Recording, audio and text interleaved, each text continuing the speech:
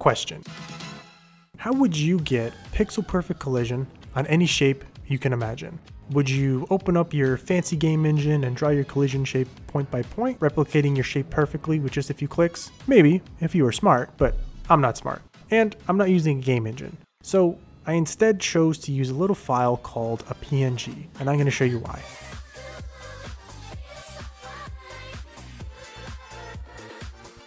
This is Elixir Punk, a sprite stack survival tower defense automation game. That's a mouthful. Take the gameplay from survival sandboxes like Terraria during the day cycle, add tower and base defense mechanics at night. That's the game. In the last devlog, we got a first crack at the building system. There was a surprising amount of back-end work that went into this, and it was still just the absolute basics. We ended up with a ton of rendering and sorting issues and some absolutely wild performance drops. The game was shaping up slowly. We had a real problem on our hands. You could just walk through blocks and trees. There was no cohesion. It didn't feel like a proper game world. And not only that, but you combine that with the sorting errors we're seeing, and oof, this thing looks undercooked. And this episode, the goal is to add a collision system that automatically places a collision rect every time the player places down a block. And I want collisions to work with any kind of shape we have for a sprite stack. As a bonus, we're also going to tinker with some shaders and whip this depth sorting madness into shape and get the game looking and feeling crisp. Raylib is a wonderful library that comes with some handy functions for checking rectangle on rectangle crime. So it was pretty trivial to get those drawn on the positions of my trees. So if there's an overlap, we're going to see the overlap data here. So you can see that the data is running here. We're going to cross it with this tree and we're going to see overlap found. Oh, look at that. It's still running though. Why is it being added this frame? After some transform mismatch rendering bugs due to some faulty origin point calculations, I managed to get the collision rects being drawn correctly at the base of every tree. Okay, that seems to be the correct position now. Check that one, yep. Check that one, yep. Does this work for all? That's working. However, once I got that into the game, I quickly realized this was the wrong approach. Now, one thing we might want to fix is the fact that you can't like walk in between here, which might be annoying. I went back to the drawing board. What I needed was a way to generate a collision shape based on the roots of the tree, and ideally extend this to any other shape I make in the future. I had two thoughts here. The first, was there a way I could somehow leverage my existing texture data for collisions? I swore that Pygame did something similar, but after I looked into it, and by looked into it I mean I consulted with the Oracle, I was told that rotations weren't supported with how Pygame did it due to converting the texture data into a bit mask, and this would have to be recomputed every time the sprite was rotated. This was an immediate red flag for me because the positions of the quads are actually shifted to maintain the illusion of 3D, including rotation. The second option was one that I yoinked from my brief time with Godot. Godot essentially lets you draw a polygon on an object and use this as a collision shape. That was perfect. But I wasn't about to code in a collision mask editor, so instead I decided to do some research on how I could generate a polygon around my pixels. I would only need the bottom of the sprite stack theoretically, but if I could somehow draw a polygon around it, I could leverage Raylib again here. The second option seemed like my best bet, so I separated my texture from the atlas, generated a black and white version of it, where all the white pixels represented opaque pixels to be used for the polygon data. Alright, let's see. Oh yeah, look at that. There you go. That is the bottom layer. I spoke to the Oracle again and was told about this nice little algorithm called the concave hull algorithm that served this exact use case and was perfect for what I needed. Okay, that's a bunch of polygon points. What do they make? What is that shape? What does it do? I spent a non-trivial amount of time whipping this up only for the final result to look like a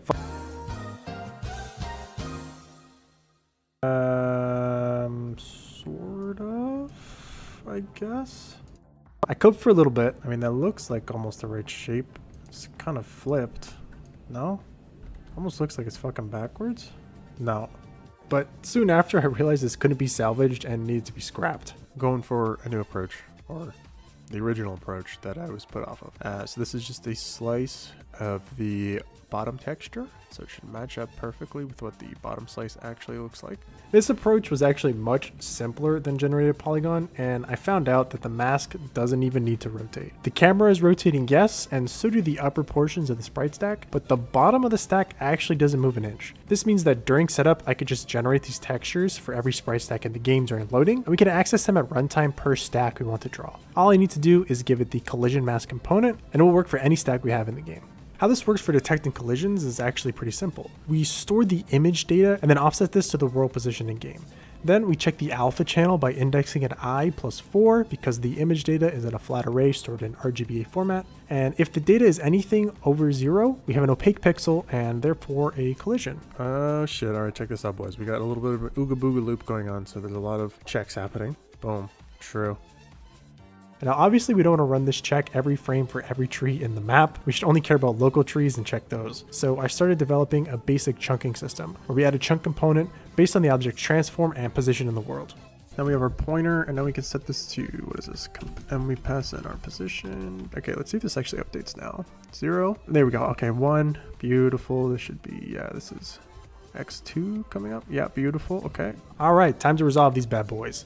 Usually in a 2D game, best practice is to use the future position of your player and then detect if they're going to collide next frame. You just get their direction and speed and use that along with their current X and Y position to get a predictive movement vector. Then you add that to their current position and bam, you can see the future. Okay, and we're getting true over here. We're getting blocked and we're unable to move, which is I think exactly what's supposed to happen if our direction's getting reset to 0 every single time we have a collision. So now onto the juice. If a player gets stuck when they collide, that feels really bad. A lot of games get around this by allowing the player to move in the opposite direction and slide along the collider. So if a player is walking and hits something on the x-axis, they can slide in the y direction easily. Similarly, for y, they can slide in the x direction. Now, the way I'm doing this, which just feels wrong by the way, is by separating the x and y collisions and running loops for both, iterating over the same set of entities twice. I'm sure I can produce this to a single loop with a few more brain cells, but until it's a bottleneck, I am worried. You can now see how that one little PNG saved your boy lots of pain, but I wasn't done yet. Basic collisions were in the game, sure, but what about these rendering issues? It just looks weird when the player is colliding with these tree roots, clipping through them, instead of actually being drawn on top. We gotta fix that. Currently, there are 2 different rendering systems in the game. We have the instance ones powered by OpenGL, and the individually drawn ones that I'm rendering through Raylib. There are some fundamental differences between the two, namely how their depths are treated, which is causing the issue. The main difference comes down to the actual calculation made when the data is processed on the GPU versus the CPU. I'm fairly sure on the GPU these are normalized at some point, so they are in the range of -1 to 1 or something. I don't know. I just tried a bunch of stuff, and when it didn't work perfectly, I scrapped it and ported the Raylib version to raw OpenGL, which, holy shit, was one of the best decisions I've ever made with this project. What the fuck is this? What is this? What is this? What the fuck? Now they are upside down. Oh wait, camera rotation is what I need. I was using the wrong rotation. This is always going to be 0. Oh, beautiful. Look at that. With the trees and grass now coexisting peacefully, the player still needs to be civilized into the game world. Okay, dude, sometimes the Oracle knows what it's talking about. I mean, in this case, I still had to figure it out myself because it gave me some bullshit, but at least it told me about GL frag depth, huh? Look at this. Is that not the fucking sexiest shit you've ever seen? Huh? I don't know why. I think I have 2 different shaders going on here, and when I animate it, it's going to a different shader or something. Okay, also this is not. That's fucked. Okay, but look at that, huh? Ooh. So the UVs of the texture were changing to play the new animation in the sprite sheet, but because we were using the texture coordinate itself, this caused the shift in depth.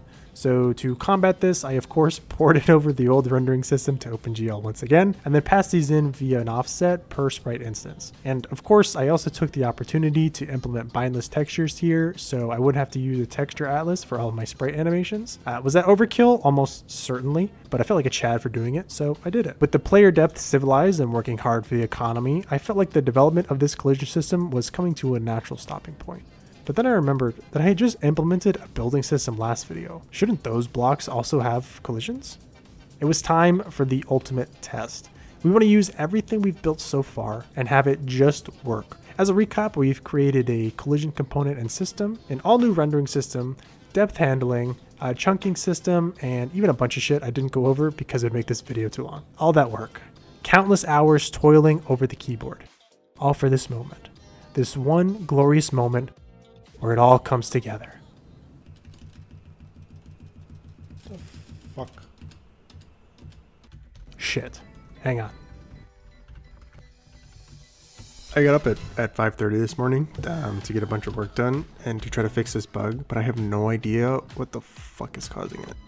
Entity that we draw on the mouse for the ghost blocks should not be returning any data here, right? Because this doesn't have these components. So it should be hitting this early return statement and then just not running this. But instead this code is getting run and we're returning some null values and just crashing. Oh my god. Entity is supposed to be first and then the mask. I was doing mask then entity. So, and because the mask was 0, I was treating it as the player who has all this bullshit. What? I gotta get a fucking microphone stand or something. Oh, this is getting picked up by my sprite stack system and not my new one. Hey, I think we got it. Yeah, baby. Nice. That looks good. And we got rotation and everything. Yeah, we got some fuck shit happening here, right? So like, if I assume the player's not retarded, it works as expected, right? But if they start doing some fuck shit, we end up with some fuck shit. Beautiful. That was fucking annoying. There we go, no artifacting. What the fuck? What?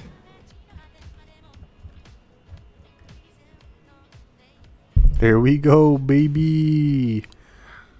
Beautiful. Well, well, well, we meet again during the outro sequence. If you stayed this long, you might be enjoying my content, or at least getting some tiny shred of insight out of these videos. So leave a like, subscribe, oh, and leave a comment telling me what I should add to this building system. There's still a long way to go, but the path forward is pretty clear. If I can stop from rewriting the engine a 4th time, we might even have a playable game by the end of the year, but don't cross your fingers, I'll find a way to rewrite this thing again. Mark my words, boys. Once again, thanks for watching. If you want more frequent updates, I post pretty frequently in my Discord server, but other than that, the best way to stay up to date right now is just by subscribing. Interact with the video for the algorithm, much appreciated. I'll see you boys next time where we're doing resource gathering and crafting. Until then, roll your own everything.